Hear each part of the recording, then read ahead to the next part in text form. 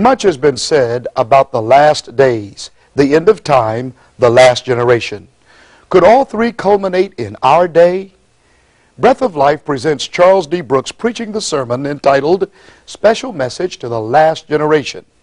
This message, based in Revelation, focuses on events impacting our day, this generation. Your friend will be disappointed if you fail to serve notice that Breath of Life is on right now. Is that friend in your home or just a telephone call away? Make contact and come right back. Does the Bible say anything about saying the same prayer over and over so many times? We're getting some very direct questions, and we want to give you correct answers from the scriptures themselves. I want to turn to the book of St. Matthew, and I'm going to look at chapter 6, I believe it is. Give me a moment to see if I can find it. Matthew chapter 6, and then we look at verse 7, and this is what the Bible says. Now you want an answer. This is written in red. These are the words of Christ. The Bible says, "But when ye pray, use not vain repetitions, as the heathen do, for they think they shall be heard for their much speaking." Should I read it again? Not necessary to say the same little prayer 50 times, 75 times, or whatever. The Bible says, when you pray, use not vain repetition, as the heathen do, for they think they shall be heard for their much speaking. Those are the words of Christ. Next, please. And this person is making reference to Mark 16:12. Did Jesus take more than one form? No, we don't have any record that he did. Jesus was incarnated in human flesh, and thus limited by human flesh. He was thought to be a ghost, simply because the disciples didn't know who he was from a distance. Next, please. Pastor, what if you're dating someone who is not a believer? What should we do besides pray? Well, you're taking a big chance doing that in the first place. The Bible actually forbids it. I don't think people understand anymore what God really expects of them. But a Christian has a prescribed course. It's found in the Word of God, and God expects a Christian to follow that word. Would somebody say amen to that? I'm reading 2 Corinthians chapter 6, verse 14. "Be ye not unequally yoked together with unbelievers. For what fellowship hath righteousness with unrighteousness? And what communion hath light with darkness?" One of the most serious things you will ever do on earth is to choose a mate and get married. You need the help of God even when you're doing it in the church. Would somebody say amen? It is supremely dangerous for a believer to date romantically, get involved with an unbeliever. Not only that, it is forbidden by Scripture. Next, please. This is interesting. What about UFOs? Are they for real? And if they are not, what are they and who are they? Some who come off and know we get repeat questions. It simply means that the person probably was not there. There is a text in the Bible that says, as we near the end of time, fearful sights shall be seen from heaven. Now, I must tell you that the government studies UFOs. Most of them, I understand, are identified. There are some that they can't figure out. There are some that are the figments of people's lively imaginations. Sometimes an airplane, these have to do with physical law. Sometimes an airplane or something like that can be approaching at a certain angle, and light bounces off it in such a way that makes it appear spherical or as something that it is not. Usually they are identified. When they don't know what they are, they simply say they don't know. And if they don't know, I don't know. Dr. Brooks, this is interesting. Did Job lose his first wife when he lost everything that he had? When everything was restored back to him, were the children born as babies, or did they come back as grown people? Well, we have no record that Job got a divorce. We think it's the same wife. Not only that, but the children were babies. They didn't come back from the dead. The Bible says the dead return no more. And that pertained in that day as well as today. Next, please. Pastor, if I was baptized once by immersion in a Baptist church, should I be baptized again the same way in another church? No, we deliberately took our time with that the other night. Baptism is a sign of an outward sign of an inward cleansing. Baptism says to the world, this is my starting place by faith, doing what the Lord wants me to do. And we read to you from Acts chapter 18, where a man by the name of Apollos, went to Ephesus. And the Bible gives you a very fine commendation concerning this man. He was instructed in the way of the Lord, fervent in the Spirit, spake and taught diligently the things of the Lord, but he was limited in his knowledge. He knew only the baptism of John. Eventually, as you read on down in the context, Apollos left and went to Corinth, and St. Paul came to Ephesus, where he had been. And Paul found certain disciples, the Bible says. That's verse 1 of chapter 19. He found disciples, converted people who were following all the light they knew. Is that clear? I want to make that very clear. They were following all the light they knew, and they were the children of God. Paul said to them, have you received the Holy Ghost since you believed? And they said, we've not so much as heard whether there be any Holy Ghost. Here they were limited, but they were not rebellious. They were not following because they had not been taught. Is that clear? Come on, answer me. Is that clear? They were doing all they had been taught. And when you do all you know, you are a child of God. And as surely as you're born, God will send you full knowledge sooner or later. So Paul then said unto them, unto what then were you baptized? They said, unto John's baptism.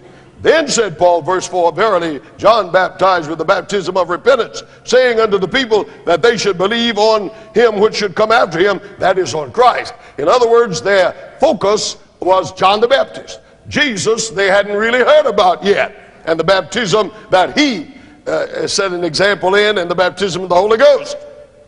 So the Bible says, verse 5, when they heard this, they were baptized. Now these were Christians. These were God's people, that is. And they were baptized already. Rebaptism was not a denial of their faith. It was an addition being recognized to their faith. Full knowledge had come, and they were baptized again. Would you say amen? Doesn't mean that your first experience was invalid. It simply meant when full light came, you made full commitment and surrender because of your faith in God. When you do that, you're baptized again. Baptism is the door to God's remnant church. Next. Pastor, I once heard someone say if you put children in Christian schools, they don't learn how to deal in the real world. Therefore, is it better for them to be in public school? I know the Bible teaches, train up a child in the way he should go, and when he's old, he'll not depart from it. Knowledge of the real world is what causes our young people to be so delinquent today. Amen. Would somebody say amen? Amen? Knowledge of the real world is what has corrupted our young people. There are things, you can see how old I am. And there are things that are utterly shocking to me today, especially amongst our youth. They are entertaining thoughts and practices that I never dreamed of when I was a teenager. You need something to counter this. Wherever I go, I find people, even in church, who figure they got to know about the world in order to avoid it. God told Adam and Eve, don't eat of the tree of knowledge of good and evil. And we are told it was never God's will that they should even know what evil was. I want to read you a text that I remember preaching on a long time ago. If I can get to it very quickly, Romans chapter 16 and verse 19. I want you to listen to this. There are people who think I've got to see it all in order to avoid it. You see it all, you might become enchanted and then entrapped. Somebody was trying to defend these filthy movies. They said, but Pastor Brooks, it's just life. And I said, when you see the putrefying body of a dead dog on the highway, rotting and stinking, that's life too. But you don't pay $6 for a chair and sit and watch it for 2 hours. We're supposed to have delicate sensibilities.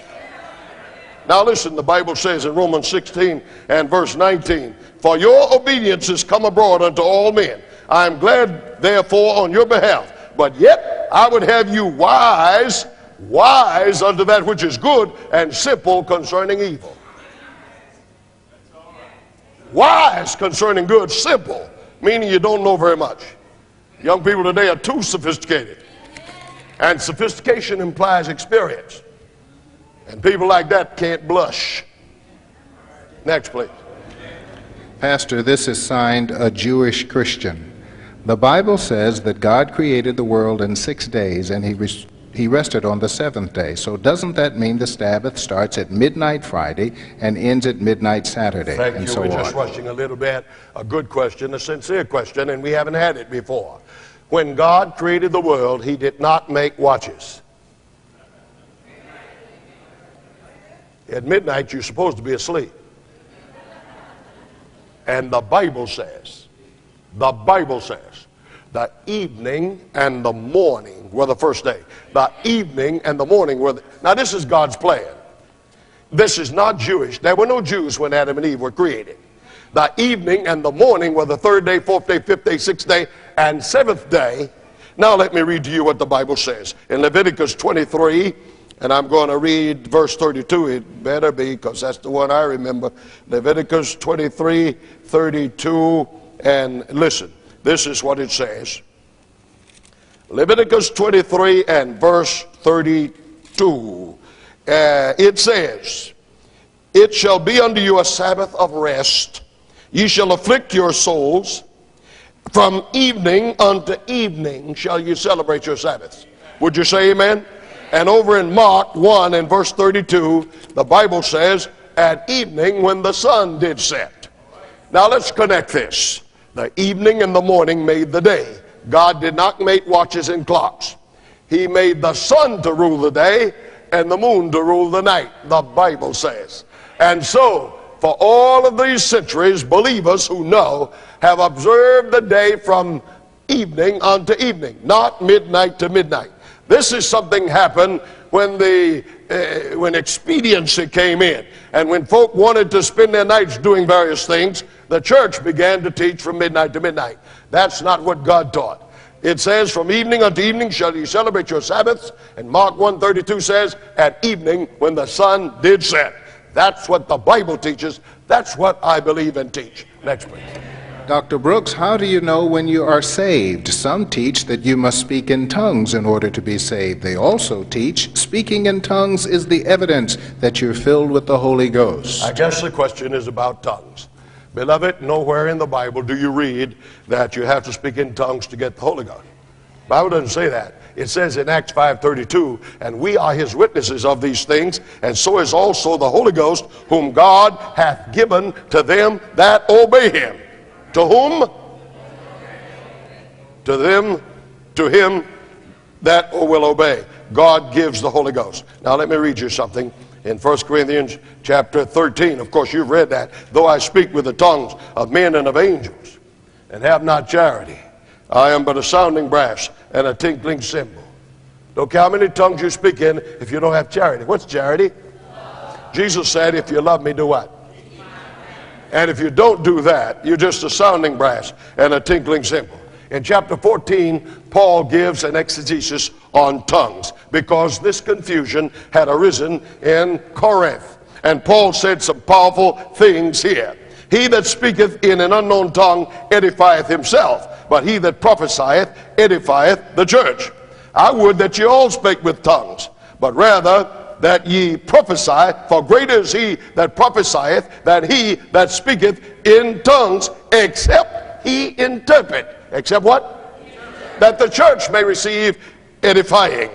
Paul is saying, if you got something to say in an unknown tongue, let somebody tell the church what you're saying. It does not happen in this modern, I want to be very kind, but in this modern deception, it does not happen. Nobody interprets. Now Paul says in verse 6, "Now brethren, if I come unto you speaking with tongues, what shall I profit you, except I shall speak to you either by revelation, or by knowledge, or by prophesying, or by doctrine?" Verse 8, "For if the trumpet give an uncertain sound, who shall prepare for battle?" In other words, Paul is saying, I speak in many tongues. What is a tongue? Let me give you a dictionary definition. A tongue is a language. A tongue is a language. A vehicle for conveying thought and feeling. When you sit and listen to me, you understand what we're talking about. Now, if you're babbling and nobody understands, you are simply a distraction in the service of the Lord. And it says, "Now if the trumpet give an uncertain sound, who shall prepare for battle?" Just like our army used to do, blow the bugle, blow the bugle when they wanted men to prepare to charge or for reveille or whatever. Men knew by the sound of the bugle what they were supposed to do. Paul uses that analogy. If you blow the trumpet and it gives an uncertain sound, nobody knows what in the world it means, nobody will be alert. Nobody will do what they ought to do. Paul goes on to say many things. I don't want to take time to read them all. But he said, I speak in tongues more than ye all. This is verse 18. I thank God, and forgive me, I'll tell you, I'm struggling with a bad cold. Forget it now that I've told you. Verse 18, I thank God I speak with tongues more than ye all. Verse 19, yet in the church I'd rather speak 5 words with my understanding, that by my voice I might teach others also, than 10,000 words in an unknown tongue. Would you say amen out there? In one place Paul says, if everybody stands up speaking in tongues, people will say, aren't they mad? And that's what they sound like, insane people. And that's the language of this particular chapter. If any man, verse 27, if any man speak in an unknown tongue, let it be by 2 or at the most by 3, and that by course, and let one interpret. What do you mean? If I'm the preacher and I can only speak English, and then I need, come here a minute.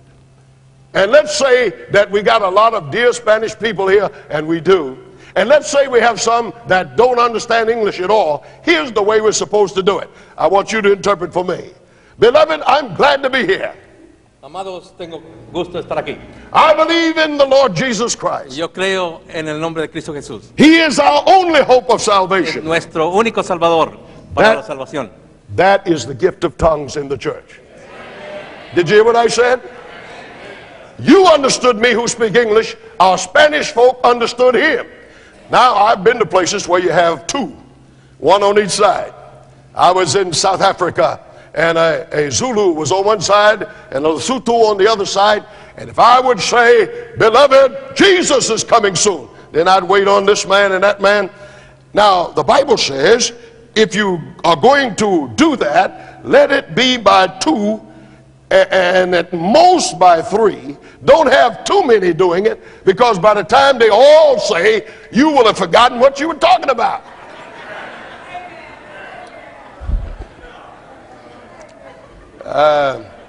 Maybe we'll deal with this a little further later on. But Paul said, let all things be done decently and in order. God is not the author of confusion. It's right here in this chapter. He's not the author of confusion. What they talk about today as tongues is merely babble, a deception of the enemy. Now, I know that there are those who are sincere, and I never belittle sincerity, but God sends truth to enlighten those who are sincere. Would you say amen? One last point, it's in here. Paul said that if you're going to speak in tongues, you got to have an interpreter. He said tongues are a sign for those on the outside of the church, but prophecy is for those inside. Now, they got it twisted the other way around. If you go to a church where they do this, and you say, what are they saying? Oh, they say, you can't understand it. This is only for the church. The Bible says tongues are a sign to the outside. As on the day of Pentecost, when God gave 12 unlearned men the gift of tongues, the gift of linguistics in an instant. And they went out and began to preach, and all those folk who had gathered from all of those countries understood in their own language. It was a sign that something special is happening here, and 3,000 joined the church. But when folks stand up in church and they got a little closed community and they babble in tongues, you please tell me what's the good of it. Next, please. This is from a 13-year-old Bible student. Why didn't Satan decide to follow God when he knew what was right? Didn't he have a chance before Christ died on the cross? Oh, yes, beloved. Satan started in heaven as an angel named Lucifer. And the love of God reached out to him. The appeal of God went out to him, but he hardened his heart. I think the point to learn from your question is you can persist in doing wrong so long that you get to the place God cannot reach you. The Bible says your conscience becomes seared. That means burned out. And there are people today that even sociologists and psychologists are saying are unconscionable. They have no conscience. Anybody that can explode a truck and kill babies and destroy secretaries and no conscience, demon possessed. Satan went so far he could no longer respond. Next, please. Pastor, in Malachi 3:10, God said if we pay our tithes and offerings, he'd bless us. There should not be room enough to receive it. Why are most of us struggling just to pay our bills? And Pastor, I don't mean with credit cards. Very interesting question. God promised blessings, and I think somebody here needs to know that blessings are more than money. Would you say amen? You say we're struggling, thank God you got enough health to struggle with. If God didn't bless you, you couldn't even do that. So let us not speak this way concerning God. And he does keep his word. Can I get a witness from somebody out there? Let me tell you. And we're going to preach about this next week. Go ahead, please. One church teaches Jesus was born in Jerusalem, but King James Version says he was born in Bethlehem. I believe the King James Version. Why would a church teach that Jesus was born in Jerusalem? I don't know. Why would a church teach that the first day is the Sabbath? It's not in the Bible. Why would they teach that the law is done away with? It's not in the Bible. The Bible says, not just the King James, but the Bibles say that Jesus was born in Bethlehem. And not only that, the Old Testament forecasted hundreds of years before the fact. Micah 5:2 and 7. Next, please. Our final question, please explain the difference between trespasses, sin, and iniquity.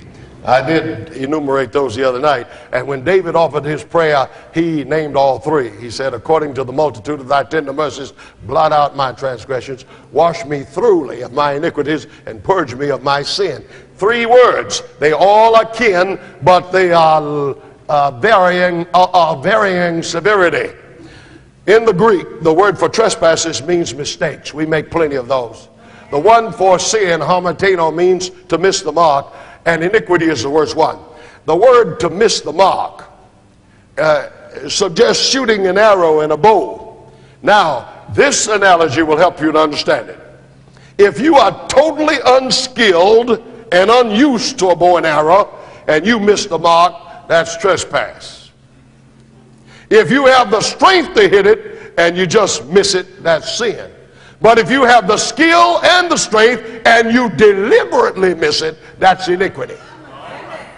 Iniquity is sinning against light. Iniquity is sinning against knowledge.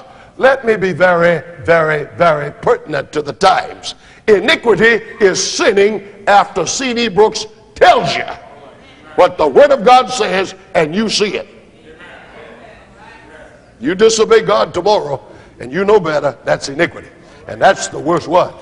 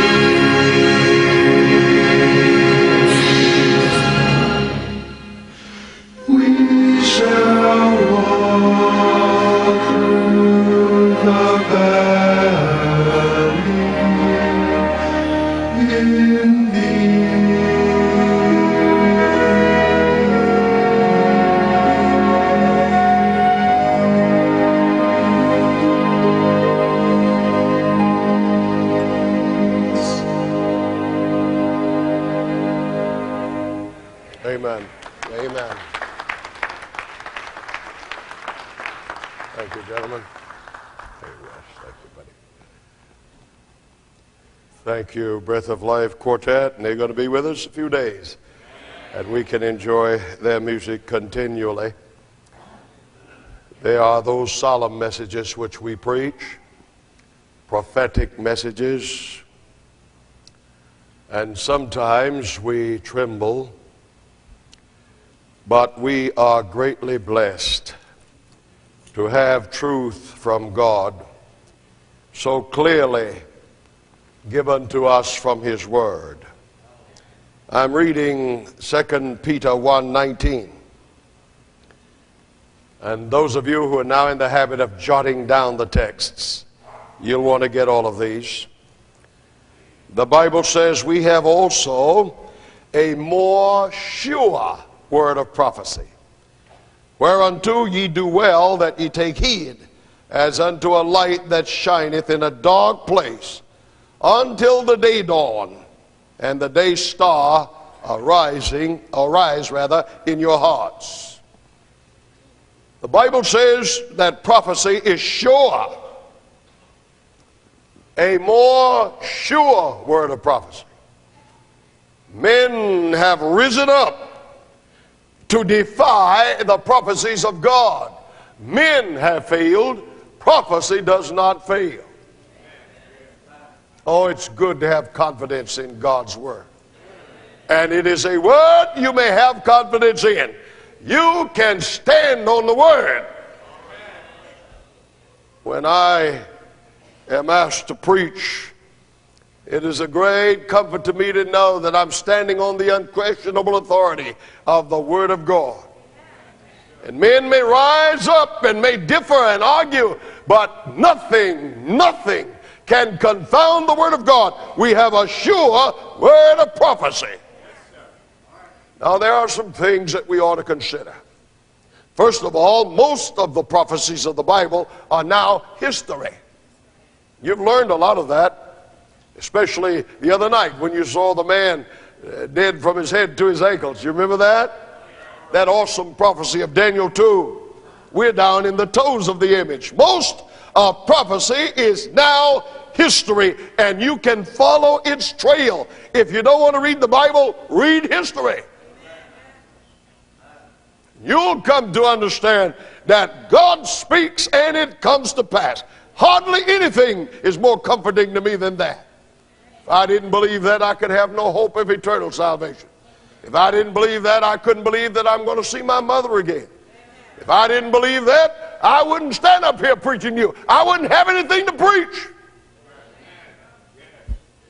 And I want to tell you, I'm not that smart, and I don't have that much self-confidence, but I got enough confidence in God's Word to stand up here and look you straight in the eye and tell you like I was there when they wrote it. My mother used to mark her Bible T and P. One day as a child, I asked her what it meant. She said, son, that means I tried the Lord. I tested Him. And the P means He proved Himself. T and P, all through the Word of God. Tried it. He's been tested. Men who despise the Bible have tried to find some loophole, some problem, some lie, some contradiction, and they can't. It was authored by God Himself. That is inspired. Now, this prophecy that we read the other night told us that a power would arise. This is Daniel 7:25. A power would arise that would do three things that identifies the power. First of all, would blaspheme God's name. Speak great words against the Most High. Secondly, wear out the saints of the Most High. And thirdly, think to change times and laws. Beloved, we showed you. History attests that a religio-political power did emerge after the fall of Rome. This power came on the stage of action This power fulfilled every detail of the prophecy. This power, the apostate church, the church that should have been the light of the world, became the purveyor of darkness and brought the dark ages, a dreary epoch on the entire world. The church brought the darkness. And once they removed the word of God, then they began to blaspheme God and his name by calling a man God. By ascribing to a man the prerogatives of God. By going further than even God can go. God said, I am the Lord, I change not. Malachi 3:6. Man says, I'm going to change God's law. And they voted at the Council of Laodicea to disallow God's fourth commandment. Make a new Sabbath. And shoot it up to commandment number 3. They took out the one that says, don't bow down to idols and statues. Took it out. They think to change times and laws. And then they would wear out the saints of the Most High. They would make war against anybody who disagreed with him. He was called a heretic. And there's no name you can think of that was more damnable and disgraceful than that name during the Dark Ages. A heretic was anyone who did not go along with the dogmas of the apostate church. He was worse than a murderer. A heretic would be worse than the bomber in Oklahoma City. The reason is the bomber could be convicted and go to the electric chair and still receive the last rites. But a heretic couldn't even receive that. His soul, according to the church, was damned forever. All because he wouldn't go along with human laws and traditions and wanted to be faithful to the Word of God. Oh, I encourage you tonight, if you expect to see God's face in peace, one of the things you'd better pray for is courage. Because the devil's going to try you. And he is an intimidating devil. The Bible says he goeth about as a roaring lion, seeking whom he may devour. I don't know what you know about lions, but I read a lot. And I read in National Geographic that the male lion, when he's with his pride, seldom kills. The female is the one that kills. They say that the male will walk out in a clearing when he gets hungry, and he'll stand and stretch, fill his lungs with air, and let go a blood-curdling roar that can be heard for more than a mile.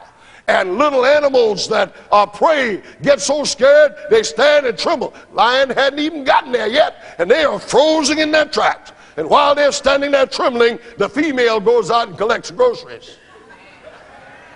The Bible says the devil as a roaring lion goeth about seeking whom he may devour. And some of you are going to hear him roar. When you make up your mind to do God's will, you're going to hear him roar. You're going to hear him in your home. You're going to hear him on the job. You're going to hear him amongst your friends. He will roar, but he can't give you heaven or hell. He's just trying to scare you out of your birthright. He's trying to scare you out of doing God's will. The devil as a roaring lion.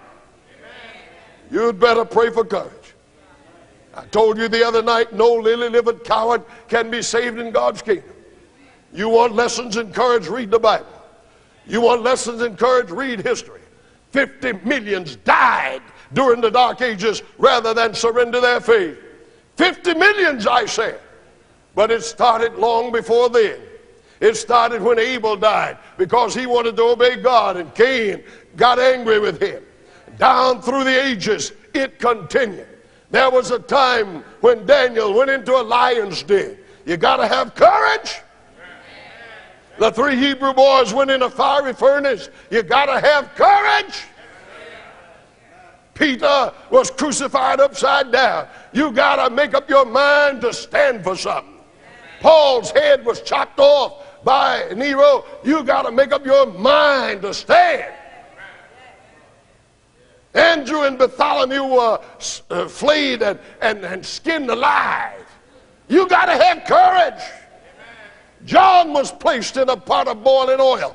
all because of his faith. And yet today you got a generation of people don't want to do anything for God. And the least little problem, they ready to turn tail and run. Then go ahead and run. Somebody's going to stand for truth. And the devil's going to test you. Well, Jesus said to his disciples, I go to prepare a place for you, and I will come again. And the coming of Christ, mentioned more than 300 times in the New Testament, became what Paul called the blessed hope. Everybody look forward to it. Is there anybody here tonight that wishes Jesus would come? If so, say amen. Amen. Oh yeah, when you get tired of sin, you want a sinless home.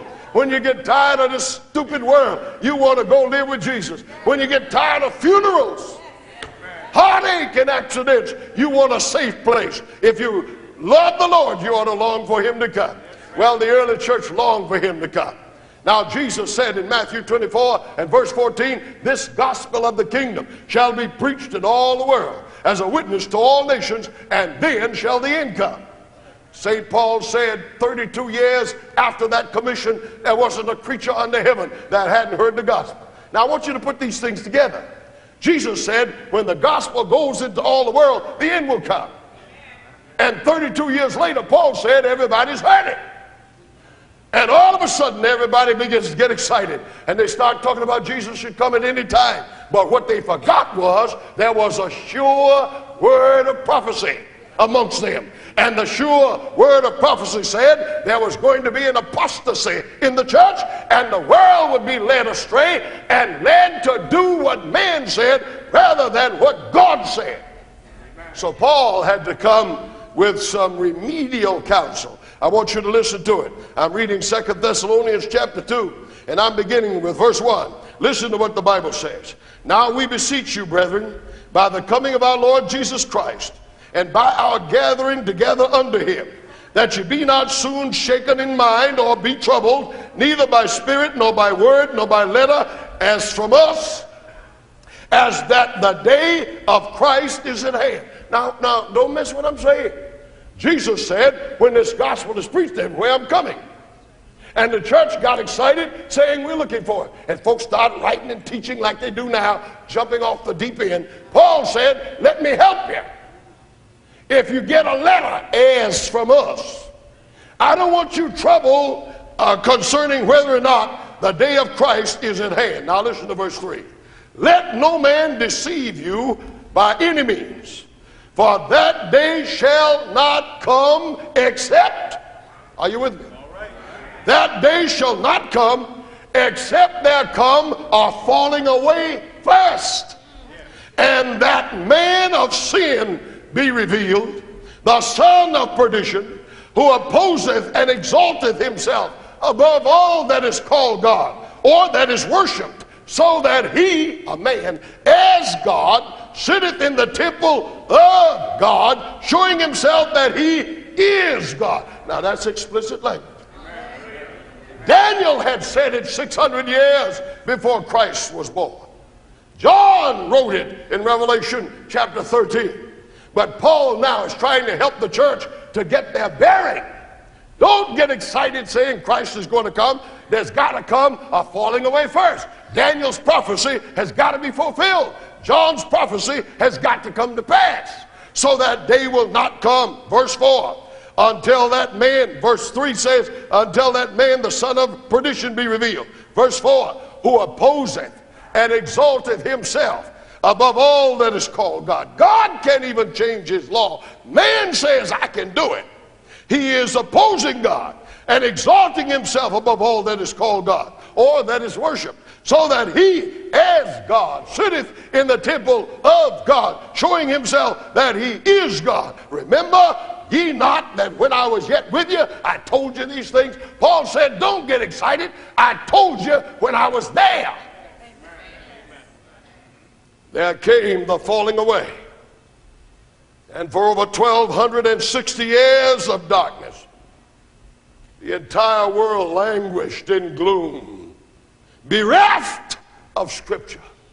Bibles were collected and burned in public squares. If you were caught with one, you could be put to death. I read a story of that period of a woman And they didn't have whole Bibles. Sometimes they only had little parts of Bible. Bibles were precious and expensive. And this lady had a few scriptures that she lived by. And one day she had it out reading it surreptitiously as she was kneading bread, making herself a loaf of bread for her family. And there was a knock at the door. They were conducting a search. When she heard it and realized what it was, she grabbed up the scripture and rammed it into the dough and kneaded the dough around it and stuck it in the oven. And they came and searched and they didn't find a thing. And when they had gone, she pulled out a loaf of bread and she cut the physical bread and reached in there and pulled out the bread of life. Would somebody say amen? A sure word of prophecy, and it came to pass. And then there came something else. A Reformation came, and the stranglehold of the apostate church was broken. A Reformation came. There were many reformers, but perhaps none as successful at first as Martin Luther. Martin Luther nailed his 95 arguments against dogma to the church door at Wittenberg on Halloween and created a stir, a fire that would spread across Europe. Eventually, he was called to debate the learned Dr. John Eck. And as I told you out here one night, he cut John Eck to shreds with the Word of God. And after that, he was brought before Charles V of Germany, ordered to recant. And when Luther refused to deny his own truths that he had ferreted out by the grace of God, then he was excommunicated and subjected to papal anathema. His life wasn't worth a dime. Anybody helping him, just giving him a piece of bread, was also subject to papal anathema and excommunication. But there was a man there, Duke Frederick of Saxony. He had Luther kidnapped, took him out in the forest and put him in his castle. And Luther thought he was going to die, but instead he was getting good treatment and books were brought to him to read. And Luther decided not to waste his time. He started writing hymns. He wrote, "A mighty fortress is our God, a bulwark never failing." But that isn't all he wrote. He decided to take the Latin that most people couldn't understand, and he translated it back into the language of the German people. And when he got it ready, the Germans had a printing press ready, and they began to print the word and scatter it. And as the word of God began to be scattered, the dark ages were on their way out. The light of God's word had come, dispelling the darkness, a sure word of prophecy. Say amen out there. But something happened to the Reformation. It was incomplete. The people's main objective was to break free from Roman yoke, the taxes they had to pay, all of the things they were forced to do or die if they didn't do. And they began to follow men. And the sad thing is, instead of continuing as these great reformers had done, studying the Word of God, as soon as a reformer died, they came to a screeching halt. They said, "We won't believe any more than our leader taught." And they drew up little creeds, little paragraphs, and said, "This is our creed. This is it." They became creed bound and never completely shook off the shackles of human tradition which were perpetrated upon the whole world during the Dark Ages. The Reformation was incomplete. Are you following me? I want you to know that whenever God starts leading a man, he never comes to a place where he doesn't learn anymore. He never comes to the place where God can't lead him anymore. When God is leading a man, the Bible says the path of the just shineth more and more unto the perfect day. Some of you have been learning things out here you never knew before. Well, you're just scratching the surface. You'll be studying and learning the rest of your life. And if you get to heaven, we'll be studying the science of salvation throughout eternity. You'll never get to the place you know everything. Well, these churches became creed bound. They decided, we won't believe anything our leaders didn't teach us. They even named themselves after the leaders. Those who followed Wesley were called Wesleyans. Those who followed Calvin were called Calvinists, and so forth. Luther, they were called Lutherans.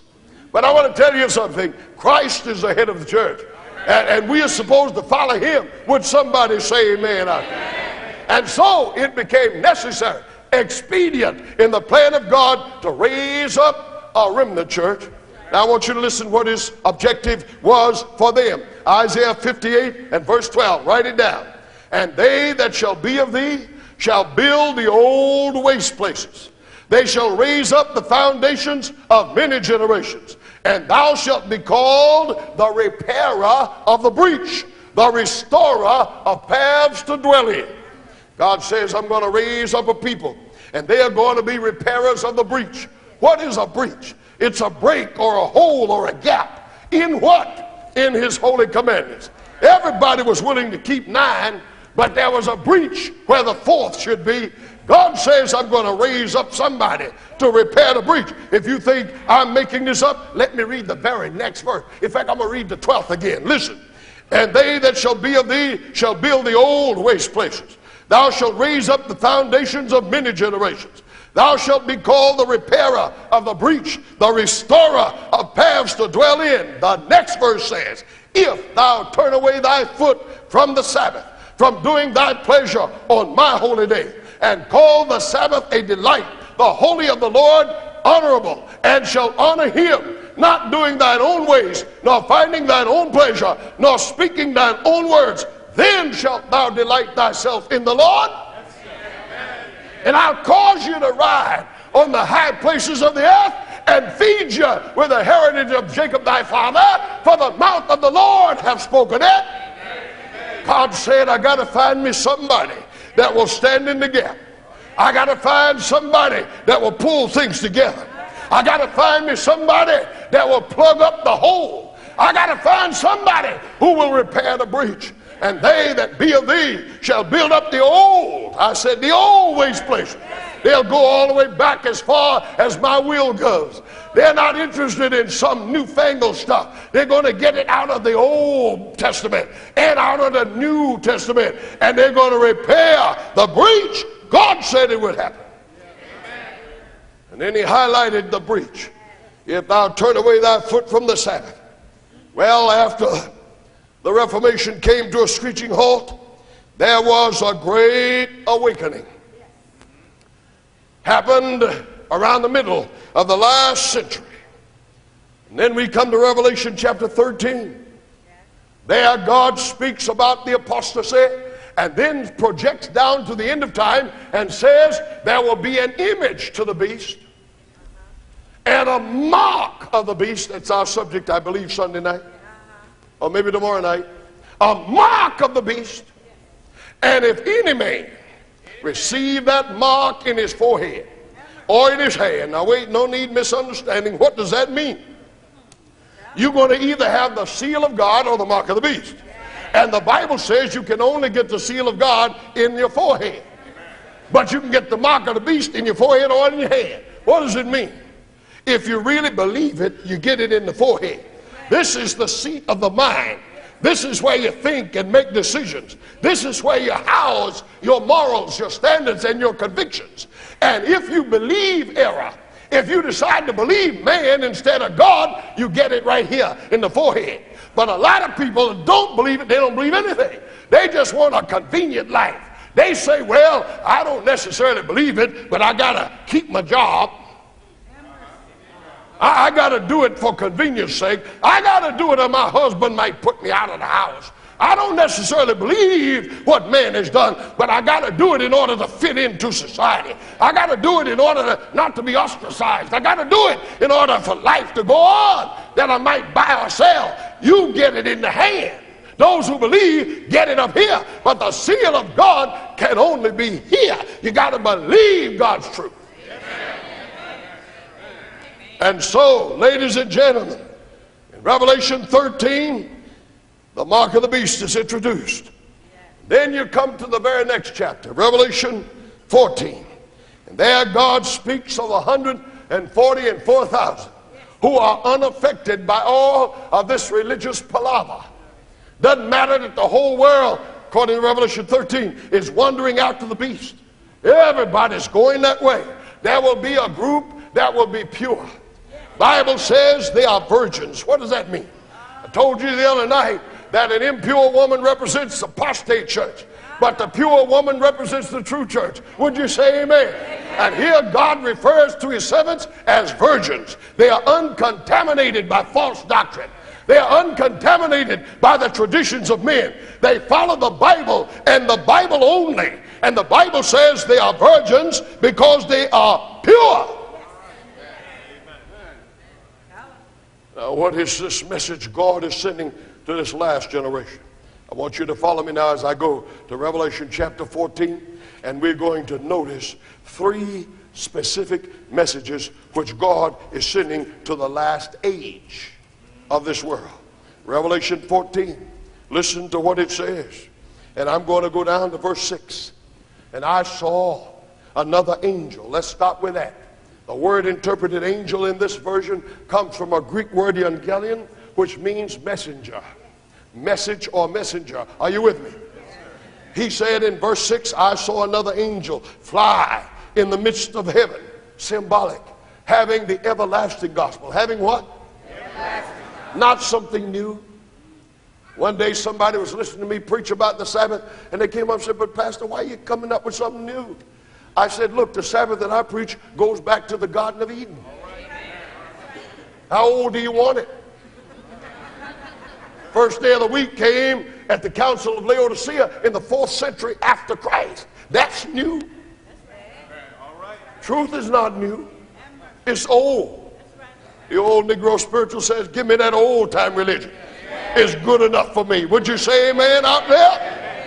Now this says, I saw an angel fly in the midst of heaven, indicating swiftness, indicating urgency, having the everlasting gospel to preach. This angel is preaching. The message is to be preached. Having the everlasting gospel to preach unto them that dwell on the earth, and to every nation, and kindred, and tongue, and people. Now get the picture. The world has just emerged from the Dark Ages. The Reformation has faltered.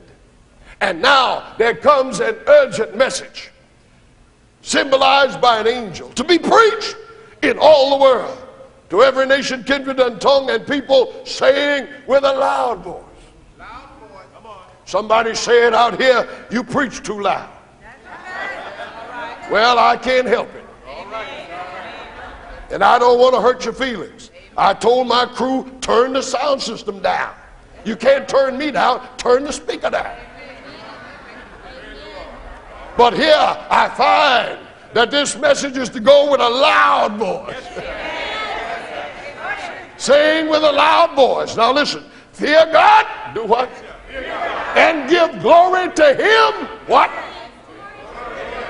For the hour of his judgment is come. And worship him that made heaven and earth, the sea, and the fountains of waters. Here is the first message. It's the everlasting gospel. Nothing new. Same thing Adam and Eve heard. Worship God. Don't worship man. Do what God says. Don't do what you say. Huh? Now, why would this message come like that? Because for 1,200 years, people didn't even have the Bible. And now the Bible has come back. It might be scarce, but it's come back. And men are beginning to read the Bible. And so there comes a message saying, fear God. All right. You don't have to fear man anymore. Don't fear the soldiers coming and arresting you anymore. Fear God and give glory to him. Stop worshiping a man, calling him God. Stop bowing down to a man, calling him Holy Father. Fear God and give glory to him. When you were in the Dark Ages, I winked at it, Acts 17:30. When you didn't know any better, I forbore. But now that you got the word of God, you are without excuse. Fear God. Give glory to him. I will never bow down to a man as an act of worship. Fear God and give glory to him, for the hour of his judgment is come. Then it says, worship him. Stop worshiping man. Stop worshiping what man says. Worship him that made. We're back to the Creator here. Worship him that made heaven and earth, the sea, and the fountains of waters. I told you when we preached the Sabbath that if men kept the Sabbath, there could never be an infidel. Amen. Never be an atheist. How could somebody say there's no God when once every week they bow down and worship God? Fear God. Give glory to him. Worship him that made the heaven, the earth, the sea, and the fountains of waters. Now this appeal, this awakening went out around the middle of the last century. And what happened? For a while everybody got caught up in it. But then there came a time when suddenly everybody began to deride, to make fun. I want you to know that for scores of years you wouldn't hear anybody talk about the coming of Christ in any church except mine. And then Billy Graham started saying the end is coming. And others came on board. And as soon as they began to teach it, an error crept in. They started teaching about a rapture. There's nothing about it in the Bible. Nothing to substantiate it in the Word of God. The figment of somebody's spiritual imagination. Nothing in the Bible about a secret coming. Jesus said, when he comes, Revelation 1:7, every eye shall see him. Nothing about it. You know, I can't understand how people can come up with this stuff and can't prove it from the Bible. Can't find a text. And all of a sudden, they begin to say, Jesus is coming soon. He's coming in a rapture. He's going to sneak into town and sneak people out. Then he'll wait a while and everybody's going to get converted. You know that doesn't even make sense when you don't even read the Bible. If that's true, nobody will go to hell. And so truth became corrupted. And the first angel's message was rejected. The difference between churches today is the difference in how much Romanism they kept and how much they threw out. The Church of England kept nearly everything. Instead of a pope, they got the Archbishop of Canterbury. They still have church and state. That's why Margaret couldn't marry Townsend. Church wouldn't allow it. Church! In the Episcopal Church, they got the Mass and the altar and everything. It's just how much they kept and how much they threw out that created all these different denominations. The Baptists said, we're going to baptize. The Methodists said, no, we're going to sprinkle. And they went that separate way. You can go right here in this town and find churches on nearly every corner of an intersection. All worshiping Christ, can't stand one another on Sunday. And the unsaved world looks at this and calls it confusion.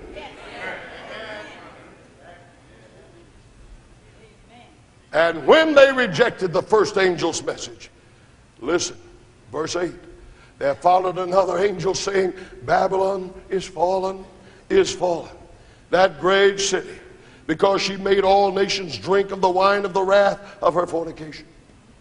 The first angel said, look, you've been in ignorance, you've been in darkness. God was very sympathetic, but now that you've got the truth, fear God, give glory to him. The hour of his judgment is come, and worship him that made heaven and earth, the sea, and the fountains of waters.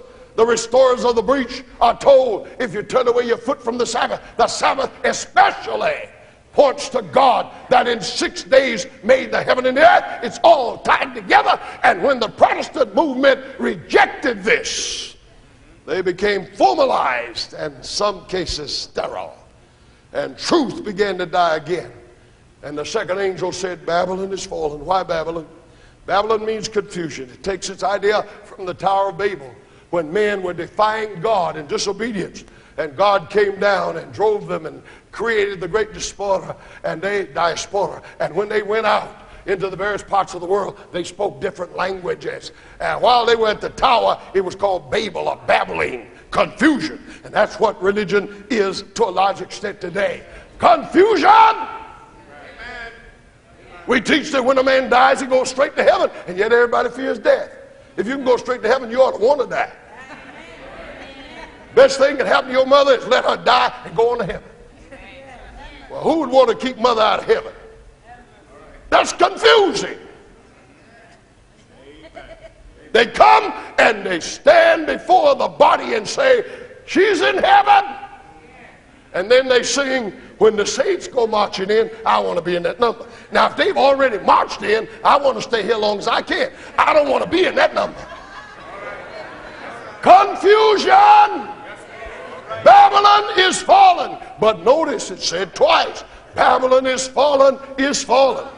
One inspired writer said, once for Romanism, once for apostate Protestantism. Babylon is fallen, Romanism is fallen, apostate Protestantism that clings to Rome's mark. And the third angel followed them, saying, verse 9, with a loud voice, if any man worship the beast and his image, and receive his mark in his forehead or in his hand, the same, verse 10, shall drink of the wine of the wrath of God, which is poured out without mixture into the cup of his indignation. And he shall be tormented with fire and brimstone in the presence of the holy angels and in the presence of the Lamb. And the smoke of their torment ascendeth up forever and ever. And they have no rest day nor night who worship the beast and his image, and whosoever receiveth the mark of his name. That's clear. That's hell. And the third angel says, if you receive it, you're going to hell. If you receive the mark in your head or your hand, you're going to hell. And you'll burn, and the smoke ascends forever and ever. That's verse 11. Now look at the next verse, 12. Who's left after all this burning? Listen to it. So simple. Oh, God, help us to see it. Listen to it. Who's left? Here is the patience of the saints. Here are they that keep the commandments of God and the faith of Jesus. Would somebody say amen? Amen. One group gets the mark up here, and they are destroyed. And after the destruction, John sees it. This conflagration taking multiplied billions of people up in smoke, and he wonders, where is anyone left? And the angel showed him, here they are. Here they are. Here is the patience of the saints. Who are they? They keep the commandments of God and have the faith of Jesus. Oh, beloved, this is the message sent to our day. For over 1,200 years, they were in darkness. Bible came back. In 1810, the British Bible Society was formed. In 1815, the American Bible Society. They give away Bibles now. Used to cost a fortune to get a Bible. Now you can get one free. We give them out here sometime. Free. Amen. Lady got a great big $75 Bible last weekend. Free. Amen. Trouble isn't that we don't have Bibles. It's that we don't want to read the Bible. We don't want to hear what the Bible says. We're going along with the crowd. And the crowd has never been right. Matthew 15, 1-3. Jesus said, this people draweth nigh unto me with their mouth, honoreth me with their lips, but their heart is far from me. Verse 9, in vain do they worship me, teaching for doctrine the commandments of men. Yes, sir. It's not an easy message, but it's the truth. Amen. I picked up this, so let's go to the screen and review quickly and all go home. Ladies and gentlemen, there is that awesome scripture of prophecy concerning apostasy and what it would do. Speak great words against the Most High, wear out the saints of the Most High, and think to change God's law. And it happened. I want you to follow this. The Word of God was burned. The Word of God was destroyed. The Word of God was forbidden. You couldn't even be found with it. And they could put you to death for that. That's why the Bill of Rights was written in this country, that a man could have freedom of worship, and that no soldiers could come to his house, and that he shouldn't endure cruel and unusual punishment. These are amongst the bills of rights, addendums to our Constitution. And we read all this stuff, don't even know what it means. Most folk don't even know what a Protestant is. They don't know why the Pilgrims came over here. You ought to read. They didn't come over here for a pleasure trip, an ocean cruise. They came over here to worship God as they please. And most of them were dying at sea. And when they came into Plymouth, New England, Massachusetts, it was cold. And they came ashore, stepped on a rock. I have stepped on that rock. When they got up on the bank, they knelt down in the snow and thank God. Thank God, didn't even have a house, didn't have any food, didn't have anything. But they thanked God. And you putting house and food and everything else ahead of God? Huh? Forgive me. The Dark Ages were brought on by the church. Martin Luther, the intrepid Augustinian monk, began to turn things upside down. And he stood and said, as he studied the scriptures, the just shall live by faith, not all this stuff by works. That's heathenism. You can't pay enough money to get out of purgatory into heaven. You're saved by grace. Free. Luther started a revolution. Light came. When the Bible came, light returned. Would somebody say amen out there? Ladies and gentlemen, the Bible says, I'm reading it now from Isaiah 58. And they that shall be of thee shall build the old waste places. Thou shalt raise up the foundation of many generations. Thou shalt be called the repairer of the breach, the restorer of paths to dwell in. If thou turn away thy foot from the Sabbath, from doing thy pleasure on my holy day, and call the Sabbath a delight, the holy of the Lord honorable, and shalt honor him, not doing thine own ways, nor finding thine own pleasure. It's Isaiah 58, 12 and 13. It is the word of God, and it's called a sure word of prophecy. Revelation 13 reveals the mark of the beast, discusses it in very clear language. And the next chapter, John said, I saw a vision of 3 angels. The first angel was flying in the midst of heaven, and that angel was to lighten the whole world with his glory. I saw another angel fly in the midst of heaven, having the everlasting gospel to preach unto them that dwell on the earth, and to every nation and kindred and tongue and people. Revelation 14:6. Ladies and gentlemen, that first angel was trying to call men and women back to the word of God and away from apostasy, away from tradition, away from that which is totally unscriptural. That angel's message was to call men back to worship God instead of a man who called himself God. Amen. That's what that angel was to do, and that's what he did. And the whole world was enlightened in what they call the Great Awakening. But the churches hardened themselves and would not change. And when they would not change, we are told that there followed another angel saying, Babylon is fallen, is fallen. What's wrong with Babylon?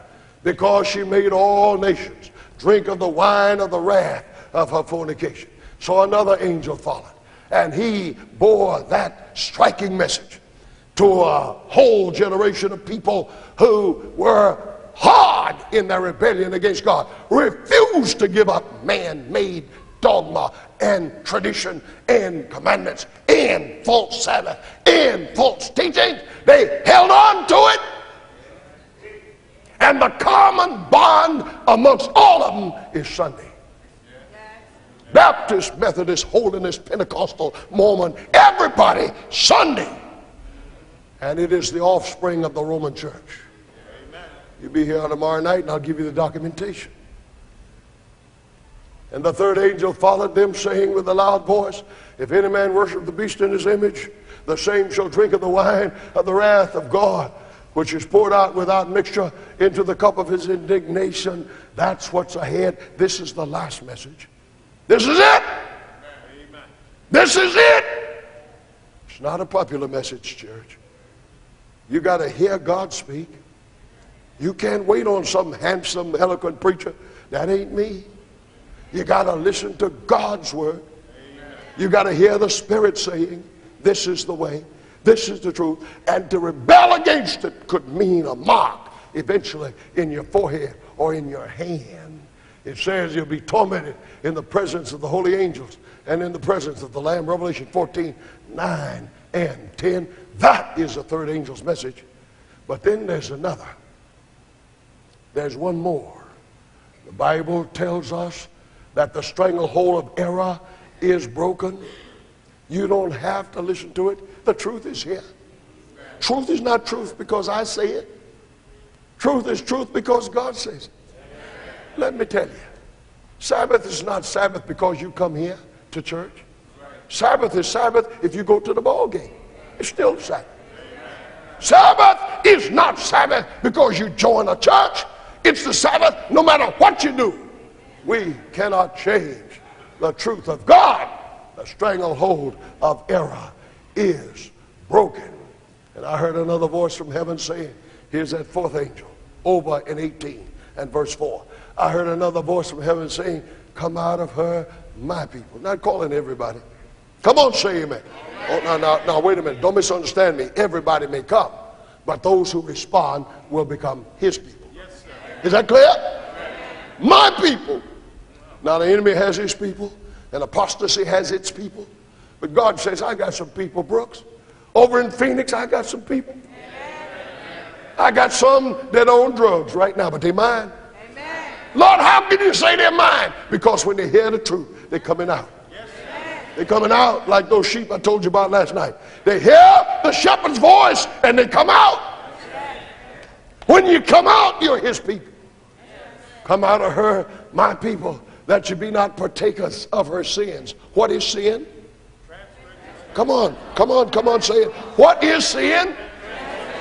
God says, come out, that you are not a partaker of law breaking, and that you receive not of her plagues, because I'm going to judge her with the 7 last plagues. Get out of there before I start raining down the plagues. Come out of her, my people, God said, and eventually they'll be turned into the flames of hell.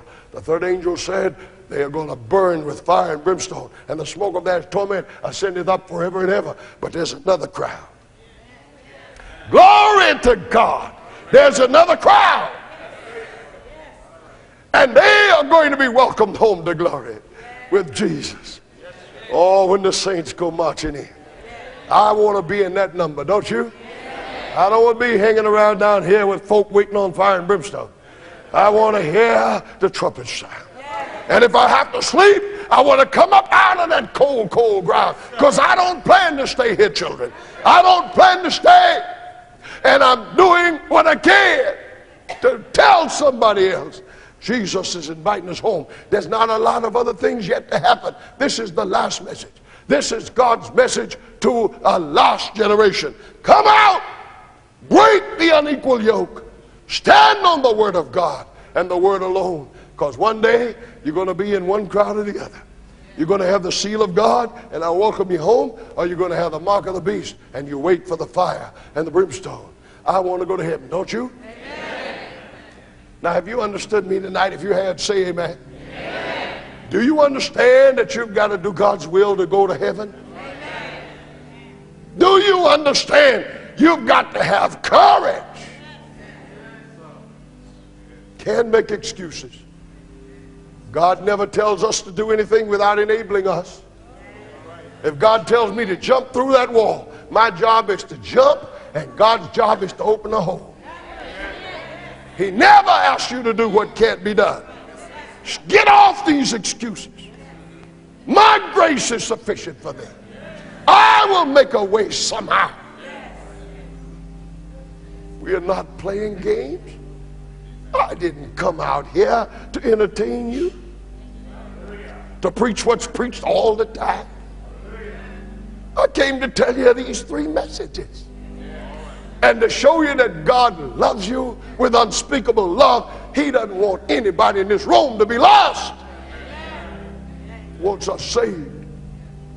He loves you. How do I know? Because he's made me love you. I don't want you. I lie in bed at night saying, Lord, please don't let it be in vain. If it's not going to mean any more than that, I could have stayed home with my wife. Please, Lord, I didn't come out here for money. You don't even pay me. I'm free. You don't have to pay me. All I'm interested in is that somebody will hear his voice and come out of Babylon. Tomorrow, service convenes here, where we worship according to the word of God and not the word of Rome. 9:15. And some already had their excuses ready. Oh Lord, help them to see that the end is near. And you are more important than friends, more important than jobs, more important than ball games, more important than shopping, more important than anything else, because soon none of that will matter. When this terrible tragedy struck in Oklahoma, the president came on, and I thank God he did. His face was torn up, he was emotional, and he said, "Let us pray." And I thought, Lord, yes, let us pray. We've been praying for the folk in Oklahoma. But you know, we shouldn't just wait for trouble to pray. When the chips are down, pray. Soon as we get used to it. Earthquake struck in California. Churches were packed on Sunday. It lasted 3 weeks. Then it was business as usual. We got to have a permanent experience. Got to make a decision. Got to stand by. And if you make it, you're going to be tested. Devil's going to see if you got the stuff. Stand. God will stand with you. Never let you down. Never fail, and he'll plant something in your heart. Put a joy in your life. He said, "Then shalt thou delight thyself in the Lord." God will keep his word. You wake up in the middle of the night praising God. You're not scared to go to sleep. Not scared to hear a sermon on the judgment. You got a lawyer in court.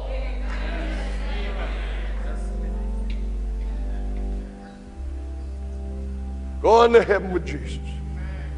I want to be there.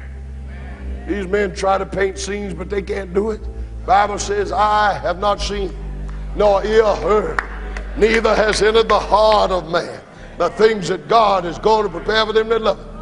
One person who saw it in vision said, the grass waved before King Jesus as though each was a strand of gold.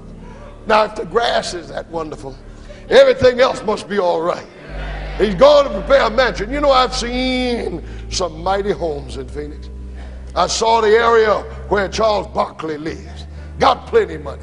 We poor folks can only look at it and say, "Isn't that wonderful?"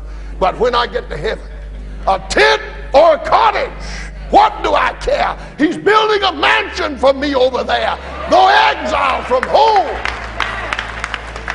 Still I will sing, "Glory to God, I'm a child of the King."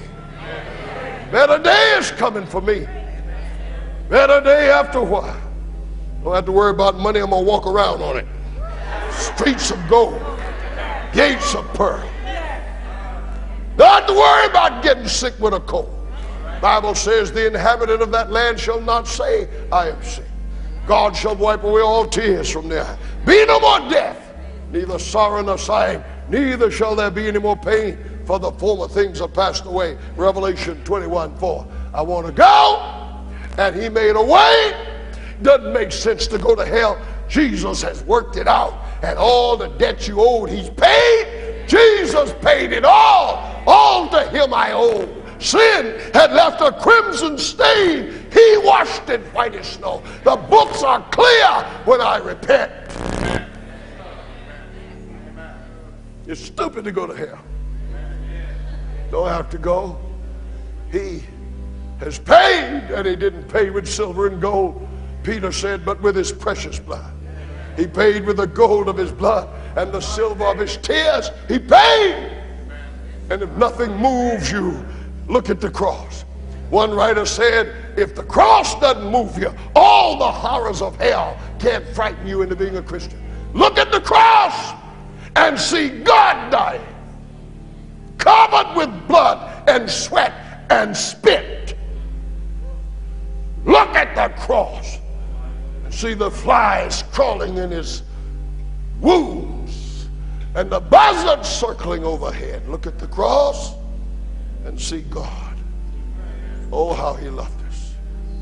Not necessary to be lost. I want courage to obey God under all circumstances. I plan to do it. How about you? If you do, stand and pray with me again tonight.